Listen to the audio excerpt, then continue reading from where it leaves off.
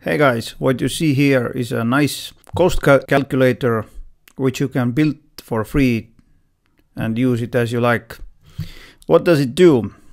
Based on what the visitor selects, you see the cost here. It even uses conditional logic. For example, right now here are the numbers of pages and number of posts, but if I choose e-commerce, there is also a number of products here.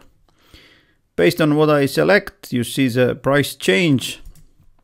And if I go to the last one, even here, everything changes. And here is an approximate price. I'm gonna fill the fields and send the message to the site owner. If you're interested, then take a look how did I create it. And you'll see it's quite easy to do. Now let's go to the backend. Go to plugins, add new, and search for Forminator. Install and activate it, and then you'll see the menu on the left. Click on Forms, and now Create. Choose blank form, continue, give it a name, Estimate Calculator, create, and now let's add some fields. Click on Insert Fields. You can choose a couple of fields altogether, or you can choose them later. Right now I know that I'm going to use the radio button, calculations button, page break, checkbox, name, email, phone, and text area. Click on Insert Fields. Name, email, phone, and text, they are going to be the last ones here. Now I'm going to start with the radio selection here. In order to edit this field, press on this icon here and click on Edit Field. Give it a name, for example, website type. Here are the options: static HTML, CMS, for example, Wordpress, or Joomla. Another option, maybe e-commerce site. And you can add as much options as you want. Now go to the settings. If you want the options layout to be horizontal, then you can choose it here. Also, you can choose whether it's optional or required. I'm gonna set it to required. Now I'm gonna set up the calculations. Calculations enable, and for static HTML, 100, 200 for CMS, and 300 for e-commerce. Styling and visibility, those I'm not going to touch you. Now I'm going to press apply. Next one, since I'm the lazy one here, I'm going to duplicate this field, and now I'm gonna drop it here. In one row now I have two fields. Next field is going to be the design complexity. Two options, pre-made template and custom design. I'm gonna delete the last one here. Calculations, pre-made template 150, custom design 400, and apply. First one done. Now since I'm gonna make a page break here, I'm gonna drop it here and I'm gonna duplicate this one. Next thing on my calculator was the number of pages or number of posts or number of products. Therefore, I'm going to duplicate this one here and drag it here. I'm gonna set up the options again. None. 1 to 20. Oh, one more thing. Number of pages. 21 to 40. 40 to 60. And last one, more than 60. Once again, calculations, None means 0, 20 euros for that, 40 euros for this one here, 60 euros for this option, and 100 euros for more than 60 pages. And apply. And once again, I'm going to duplicate and drag it here. I'm going to rename it number of posts. Since the calculation will be the same, I'm not going to change anything here. Once more, apply. And once more, duplicate and drag it here. This is going to be number of products. The pricing will be the same, but the visibility, I'm going to set the rule that this field is going to be shown only if website type is e-commerce. That means that if somebody chooses website type e-commerce, only then this field will be shown. So apply. If I want to preview it, I'm going to click here. And this is what we'll see right now.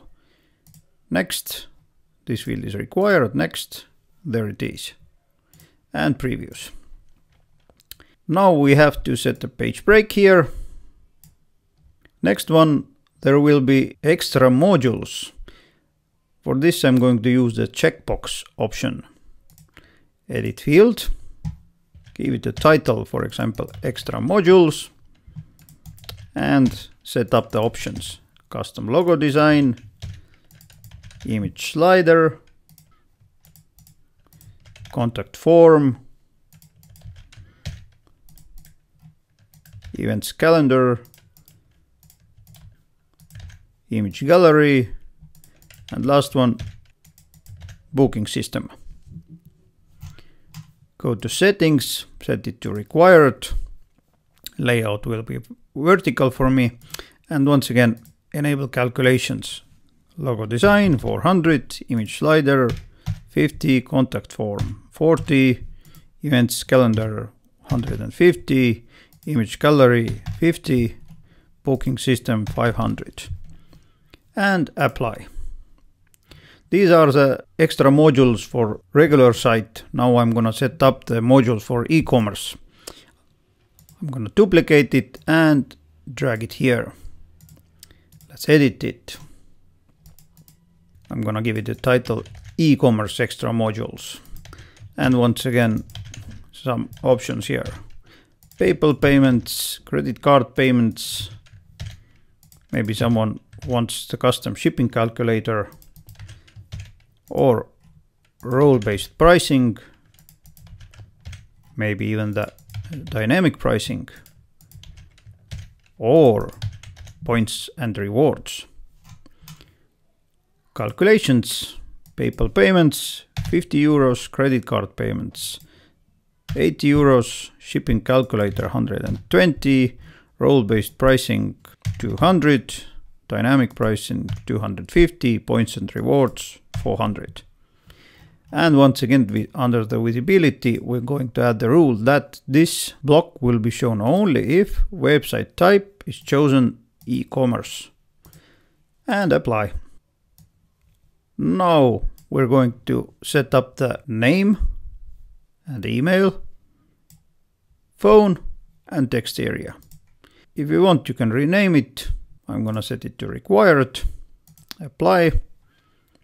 Email address also required.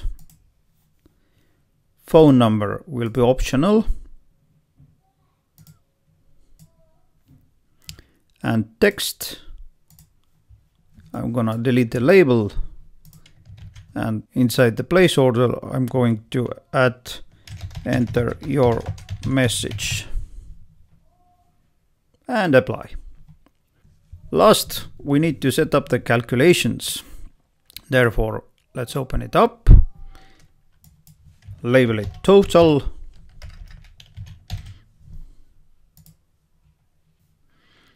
Go to settings and prefix. I'm going to set approximate price. This one is going to be shown in front of the price. And as a suffix, I'm going to enter the euro sign. Decimal places will be 2. Now let's up the calculations. I want to calculate website type plus design complexity plus number of pages plus number of posts plus number of products plus extra modules and e-commerce extra modules. Formula preview is here. If you know a bit mathematics, then you can set up every kind of formulas here. I set it up, I'm going to apply, and I want this to be here. And the page break is here. Now I'm gonna go up to the pagination and I'm gonna set this one also up here. I'm gonna rename the page 1 as a website type and design. Page 2 I'm gonna rename content. And last one I'm gonna rename extra modules.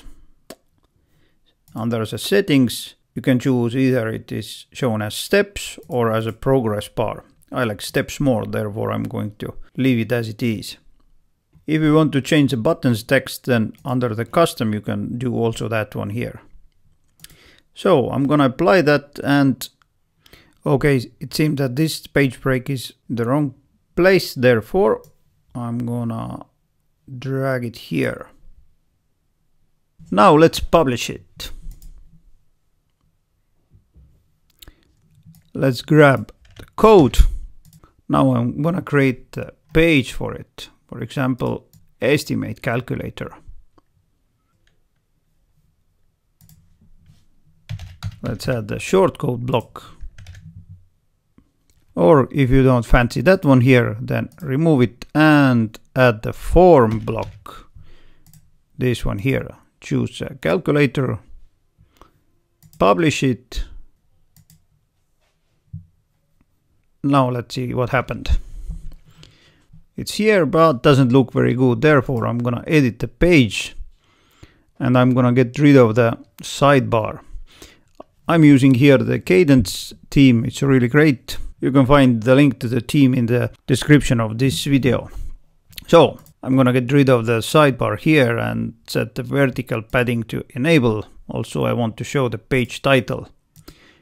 Update and preview. Well, looks already better.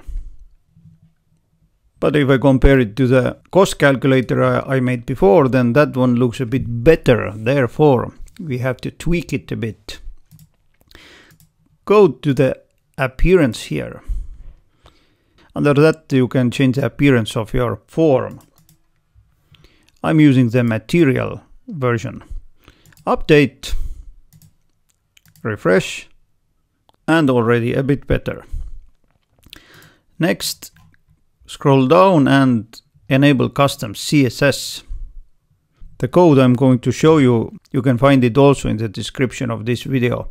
But if I paste it here and update it and refresh the page, well, much better. Now let's see how does it work. Let's choose CMS, custom design, next. Let's try to go next. Nope, field is required. Go back, choose e-commerce. This one also now appeared. Next.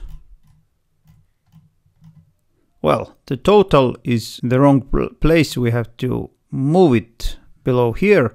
And also I would like to show the total under every page here. It's easy to fix, therefore go to fields.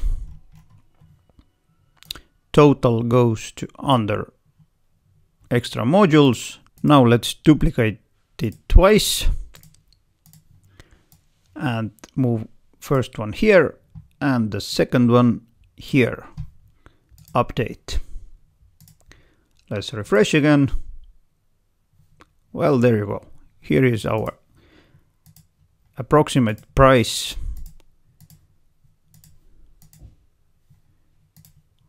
Seems to be working great. Last thing we have to do is go to the behavior.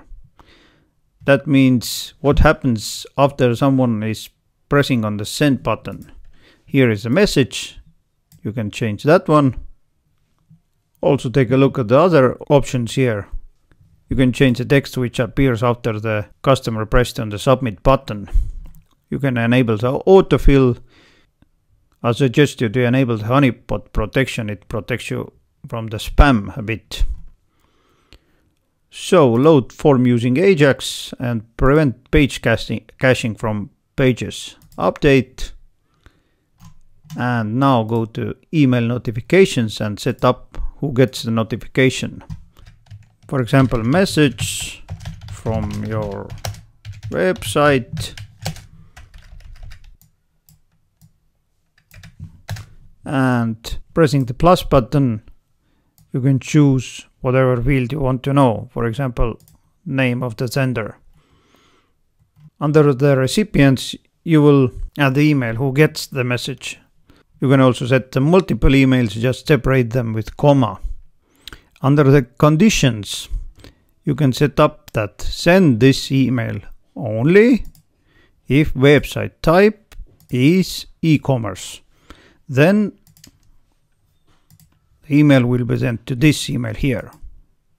But if website type is CMS, send this email to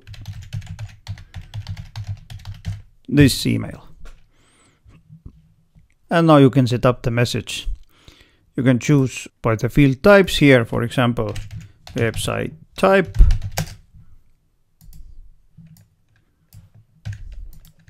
This one. But it's gonna be a bit easier if you paste this all fields merge tag here. That one shows all the fields which have been chosen by your customer. And now just add. So, as you saw, it wasn't too difficult to create such an estimate or cost calculator. Based on this, you can basically create every kind of forms.